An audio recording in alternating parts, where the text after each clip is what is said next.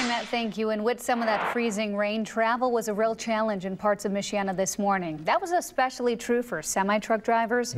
There were more than 5 reported slide-offs on the US 31 highway, causing miles of backups. Officials putting out a plea to drivers, slow down in less than ideal conditions.